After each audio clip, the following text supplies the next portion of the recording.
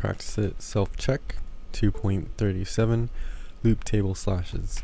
So we want to consider the following pattern of the output, and it consists of 6 lines of repeating characters. So we have these exclamation marks and these forward and backslashes as well. We want to fill in the following equation for the number of each character relative to the line number for each type of character. So it's important to remember which line that we're on. They're going to suggest that we write a table and list the numbers of each character on each line, and we can help represent this. So I have this screenshotted in my OneNote right here. To represent this, we are going to make a 1, a 2, 3, 4, 5, and lastly a line 6. So that is how our table is going to look, or that's how we're going to draw them. Next, we are going to compute the value of A, B, C, and D in the equations below, assuming that the lines are numbered from 1 through 6.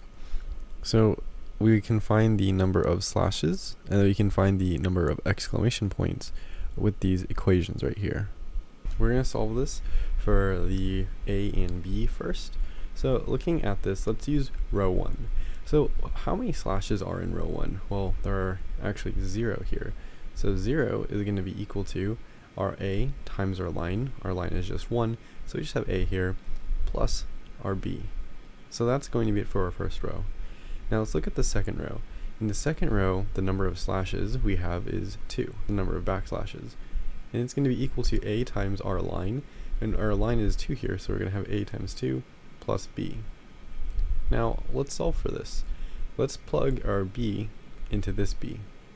So if we do that from here, what we're going to get is a 0 is equal to A plus 2 minus 2A, because if we move this to the other side right here.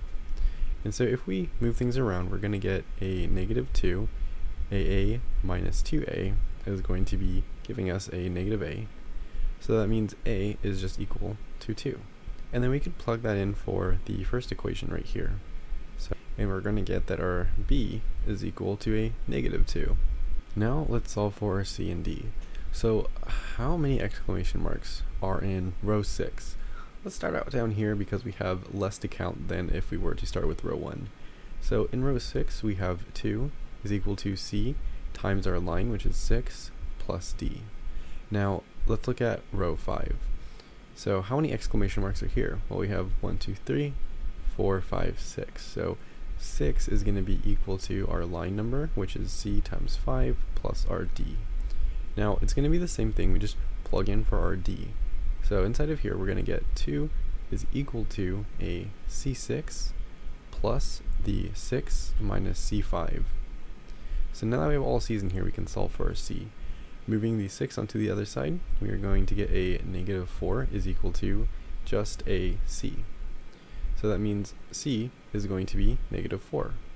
And we can plug this back into our equation. So let's plug it back into this one right here. If C is negative 4, we're going to get a 6 is equal to negative 20 plus D. Moving this over, we are going to get 20 plus 6, and that's going to give us a D of 26.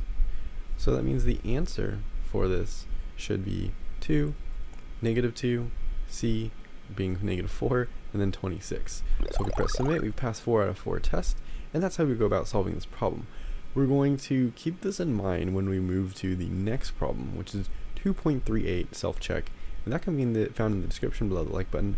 We're going to go about solving that. We're going to use this to solve that.